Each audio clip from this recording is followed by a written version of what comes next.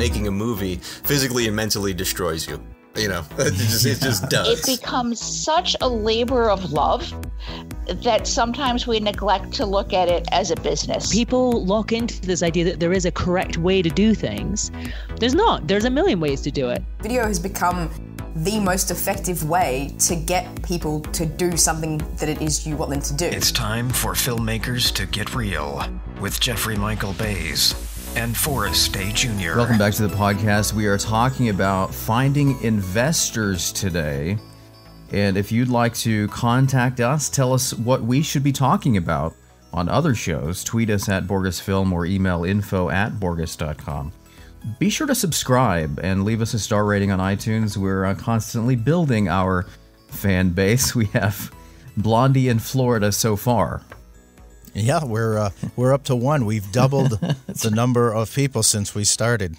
Well, we have a lot of subscribers on Podbean. I've noticed we keep adding people there. So, yeah, I've been trying to talk my mom into subscribing. You know, like, and she's like, "What?" I go, "Mom, my podcast." What's a podcast? On the show today is Tom Malloy. He's raised over $25 million total in his career for indie films. Now that's not very much, is it? Well, I wouldn't mind having $25 million. Yeah. Then I could afford to go to Starbucks every day. But what surprises me about him is that he only raises money from people outside the film industry, like furniture salesmen. Yeah. Yeah, that's where he gets his investors. Yeah, but it makes sense. Yes. You know, you get people who aren't, who will be interested in a film project who aren't involved in film projects. Yes. We'll be right back with Tom Malloy, author of Bankroll, a new approach to financing feature films.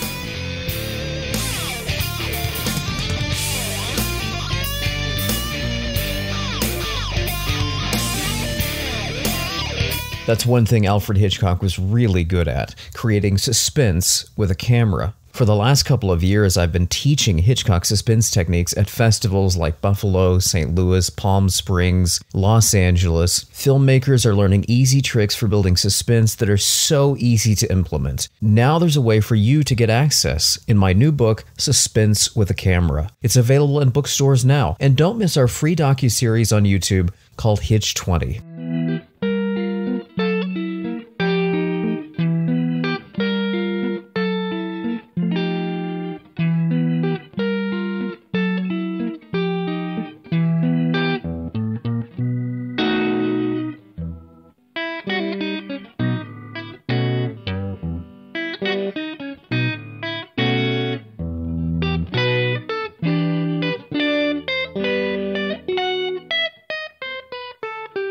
We have a very special guest today.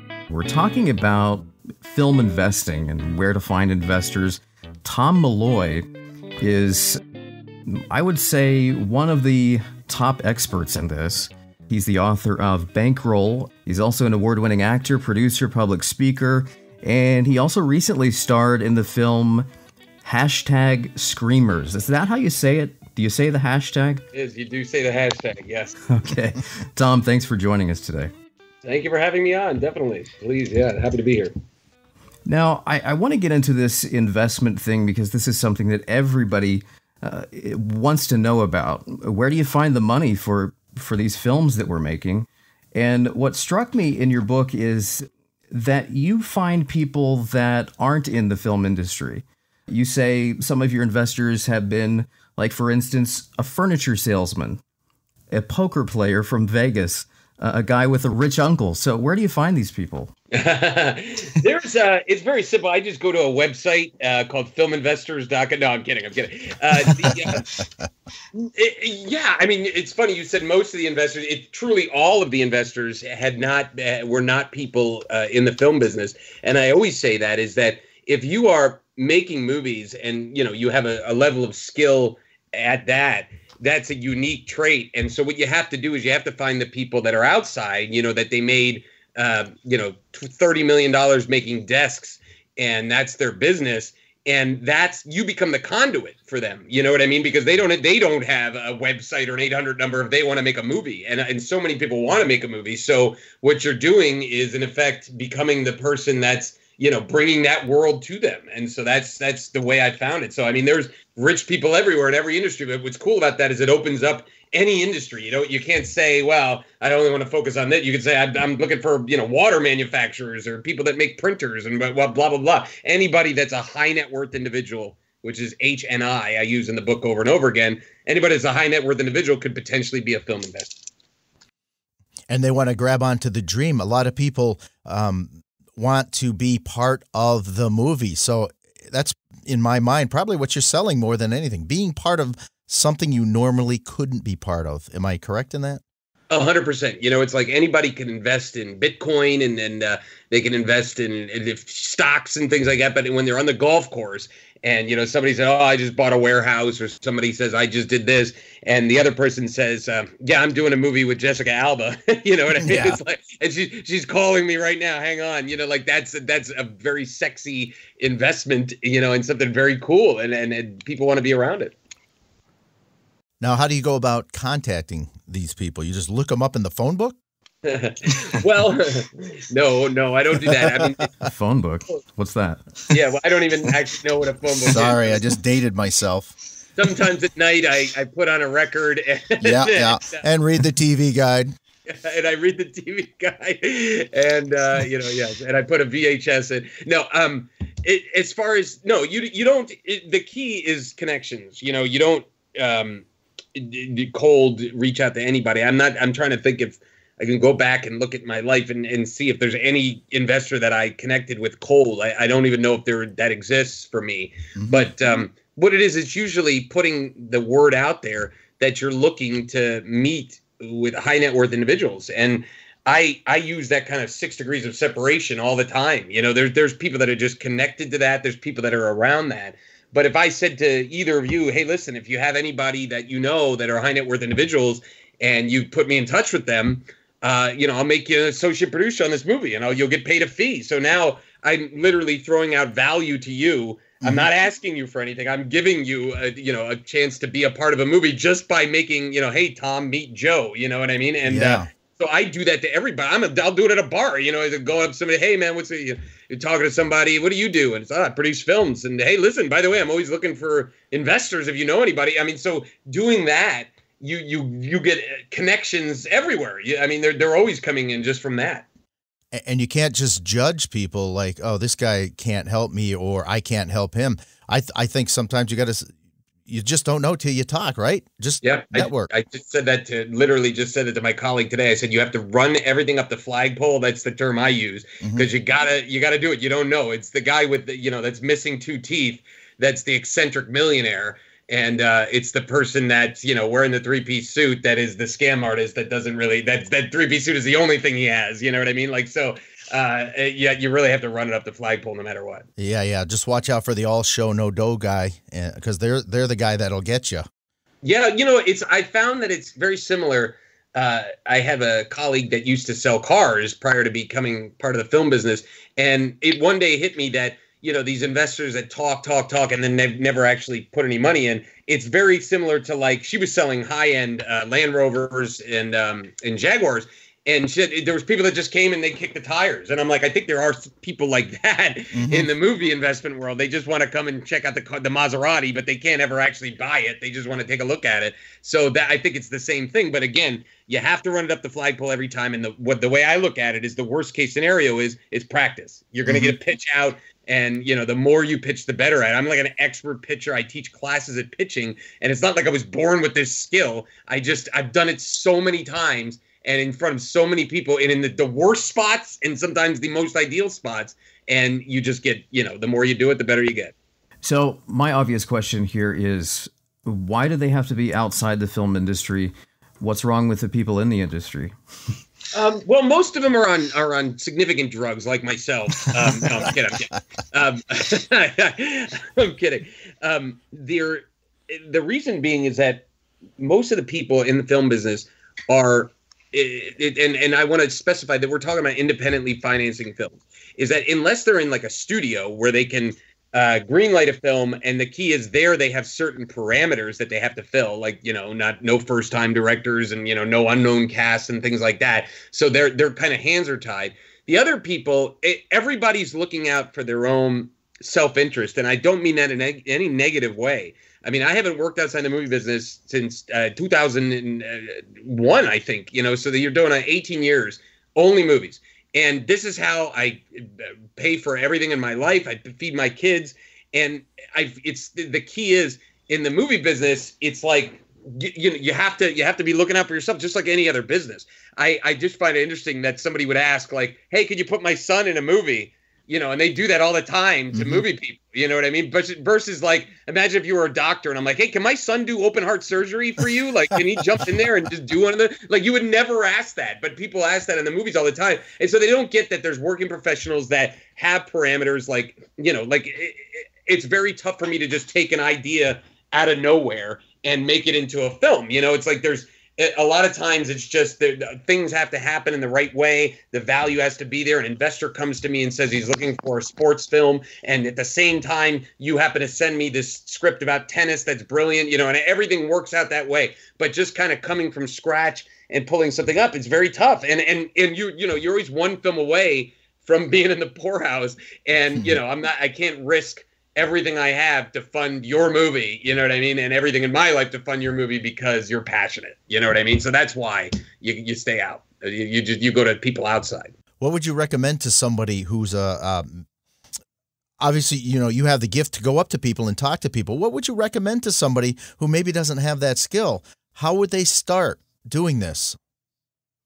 I would say to get into a different business. No, I would say, I mean, it's like there's a piece of me that does think that, it's almost like saying you're an actor and I can't handle rejection. It's like, well, then get the hell out of the damn business. But, I think that at the end of the day, anything that you do, there's two things I'll say. Anything you do, the more experience you have, the better. So if you feel like, oh, I'm not good at talking to people, just keep talking to people. Keep talking to people. Sooner or later, you're going to be able to be great at it and even get some type of flow going. But the other thing I'll say is that, I used to do motivational speaking for kids years ago. And it's like, there was this one guy I worked with that used to say, why aren't there millionaires everywhere? He says, people have big butts. And he doesn't mean their rear end. He means the word butt. I want to produce films, but I'm afraid to talk to people. And he said, all you have to do to be successful is just change one word. It's just change butt to and. I want to be a successful producer and I'm afraid to talk to people. You know what I mean? And you're going to do it anyway. So like, and allows you to just do it. I want to be a doctor and it's a lot of hard work instead of, but it's a lot of hard work. I want to be an actor, but I'm shy means you'll never be an actor. I want to be an actor and I'm shy. You know what I mean? Like some of the best ever, Robert De Niro, super shy person. You know what I mean? Like, so the key is don't let anything stop you from doing it. And put the effort in. That's the third thing I'll say is if you just go out there and do it. One little other quick story is I tell this a lot of times in seminars, is that the difference between like a good salesperson and a bad salesperson. And the good salesperson will make 100 calls and get 20 sales. The bad salesperson will make 100 calls and get 10 sales. But the bottom line is the bad salesperson is still making sales. There's a third salesperson, which is the lazy salesperson that will make 5 calls. And that's the difference, is that it doesn't matter if you're good or bad. If you're out there, kind of grinding away, sooner or later, you're going to get results. Just get out there and be nice. Yeah. Well, say Joe introduces you to Bob now. Step 2. Okay, you're sitting at the bar. Hey, I'm looking for investors. Hey, meet my buddy Joe. What do you give for advice for that first meeting with a possible investor? Are they all different, or do you have like a set of rules? Well, there is a certain way to approach people. I mean, there's a whole thing. Like if you said to me, hey, I got a meeting with an investor Friday. Well, it is Friday. Let's just say it's Saturday. And we're going to meet with that person. There'd be a whole. I can't just say, well, do this, that, and the other thing, because there's a whole thing of qualifying before you go in, like meaning trying to learn as much as you can about him or her before you go in there. Like if you're going in there with the, this horror movie that may be a great pitch and it's about Satan and you're going into this, this investor meeting and this guy's the most religious guy in the world, I don't give a shit if it's the best project ever that makes the most sense ever. You're not going to get any financing, so there's pre-things. And then there's also a pattern of talking to them where, one of the things I also teach is to never go in and just immediately start pitching. You know, I go into every meeting and say, hey, tell me about your business, you know, and even if they'll say to me, yeah, give me your pitch, I'll say, wait, hang on real quick. And I'll point to something at the wall. Where'd you get that painting? And I'll start getting them talking about themselves. And I equate that as like kind of the first date. You know, if you went in there on a first date with a girl and you said, let me tell you about me, and then here's more about me, and then me, and then me, and then me, you know, you're not getting a second date, you know? So it's like, if you go in there and you say, here's my pitch, blah, blah, blah, blah, blah, me, you're just not getting a second date. So there's all kinds of nuances and things like that. I can't give you a kind of the step-by-step approach quickly, but, you know, there's a lot going into that meeting. You just want to be on your A game. Well, I know you can't give the steps, but right there, that was a piece of gold. Don't talk about me. Yes. You know, hey, that painting on the wall, that's something a lot of people wouldn't think about, to walk into the room and ask questions unrelated to the film. I equate it to building a relationship. You're building a relationship before you're asking for anything.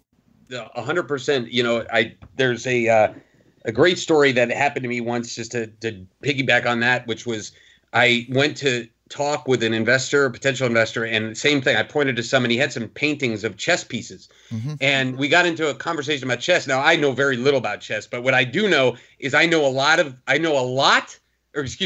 ton of topics that I know I'm good enough to converse about them. I may not be an expert, but I can converse. I mean, you know, almost any sport, things like that, you know, and this was chess. Now, at the time, I was looking for $250 or something like that extra for a film.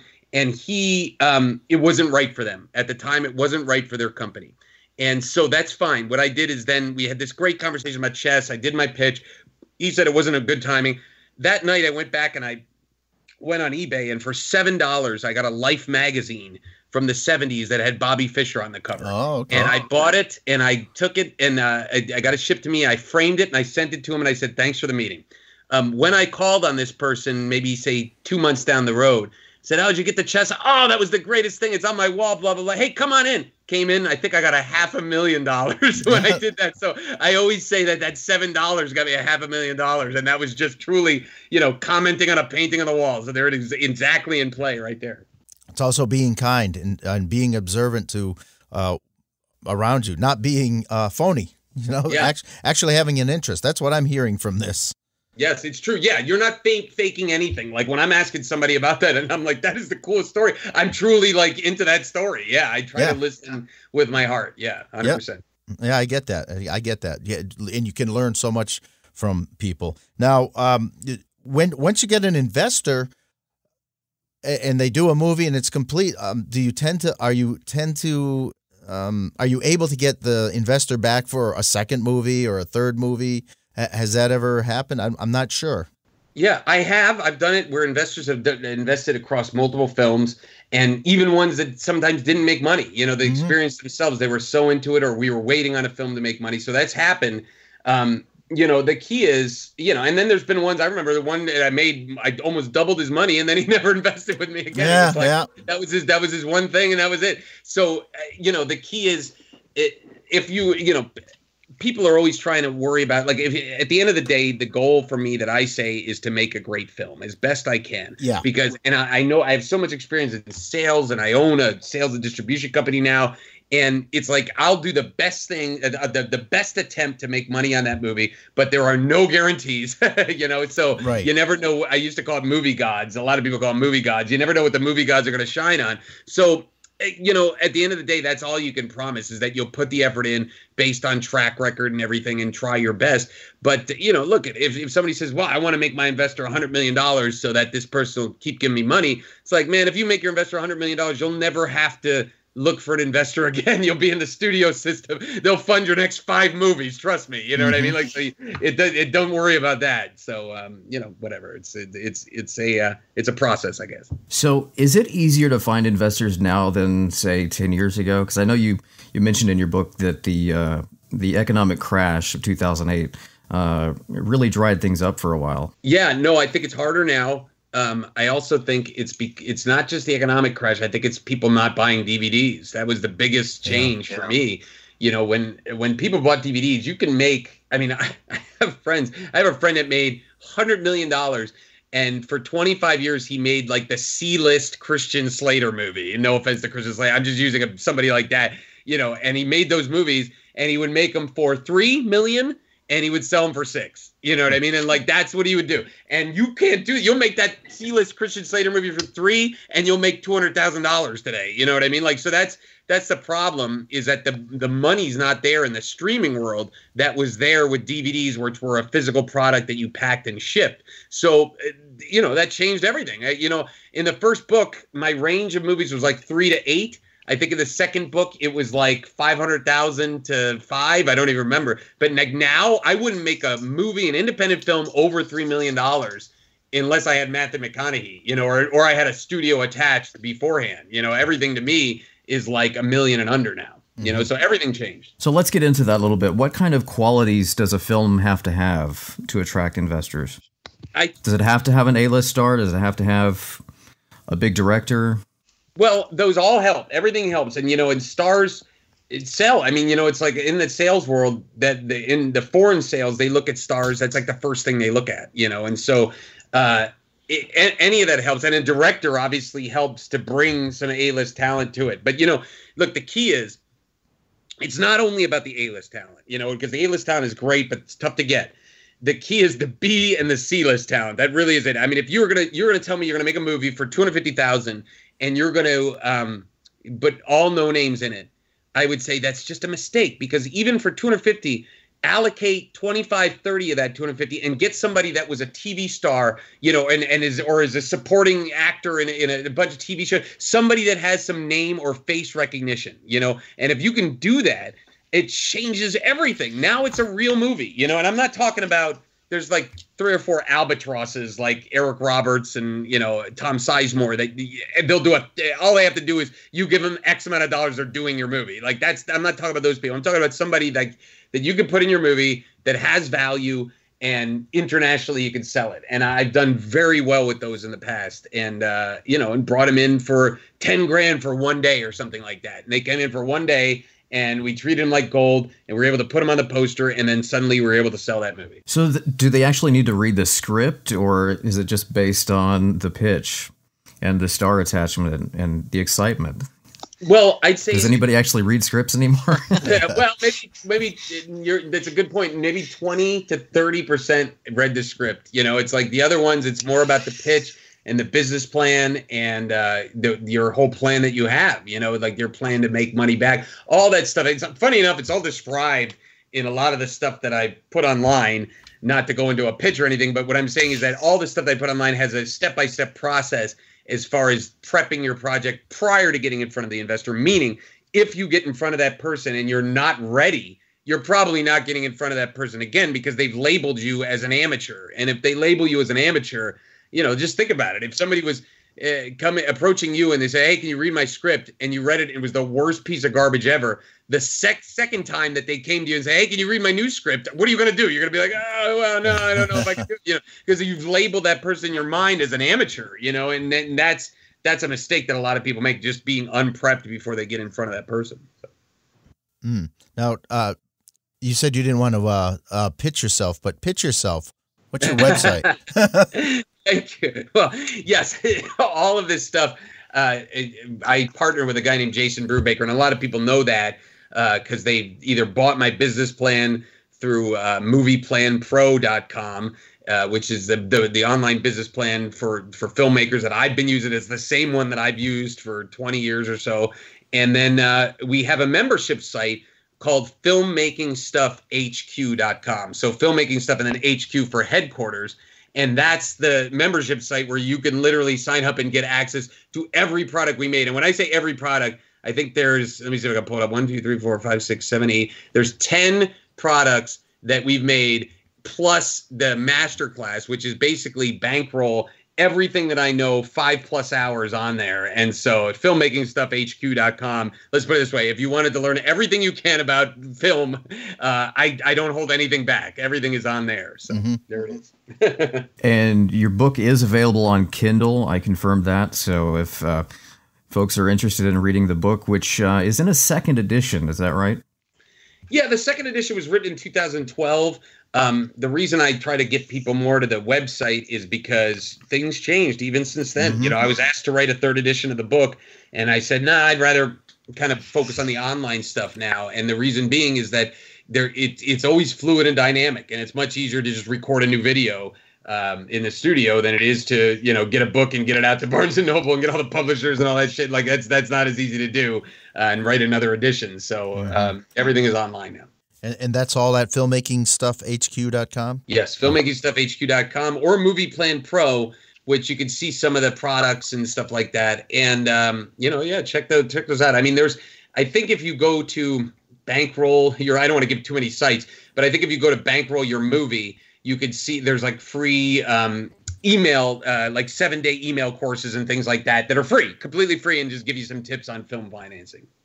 Okay, I'm writing all this down. That's why I think I give you 18 sites there. Yeah, I'm running out of paper, but that's cool. That's what we're here for, information. If someone wants to get a hold of you, is it through these sites, or is there a way to, like, hey, Tom, I'd like to talk directly to Tom? Is there a way to do that? Well, you know, you can. My producing site is trickcandle.com, that's my production company. You know, I hate to say that it's a little tough, but well, let's put it this way. I used to. You're going back maybe like 4 years or so. I used to consult on movies all the time. People would hire me, talk to me, and I do consulting. I unfortunately don't do that anymore, but I have producer friends that I farm it out to, like, meaning if somebody said, I go, listen, I swear by these people. So any of those things, if people reach out to me and they say, oh, I need help on my movie, I can point you in the right direction. I just don't do it personally anymore. I got you. All right. Yeah. Fair enough. Tom Malloy, author of Bankroll. Thanks for being on the show. Thank you for having me on. Always happy to talk about movies.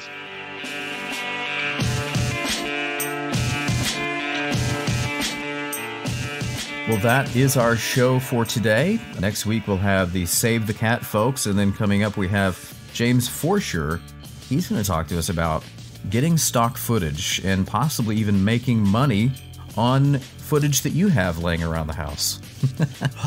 Yeah, so footage that you don't even realize you have laying around the house. So that's the cool part. Time to dig out those closets. Get Real Indie Filmmakers is created by Forris Day Jr. He's the host of Rolling Tape on YouTube. And Jeffrey Michael Bays is the author of Between the Scenes, What Every Film Director, Writer, and Editor Should Know About Scene Transitions and Suspense with a Camera, a filmmaker's guide to Hitchcock's techniques. Hyperventilating? Forrest Day, host of Rolling Tape. Get Real Indie Filmmakers is a production of Borges Networks, 2019.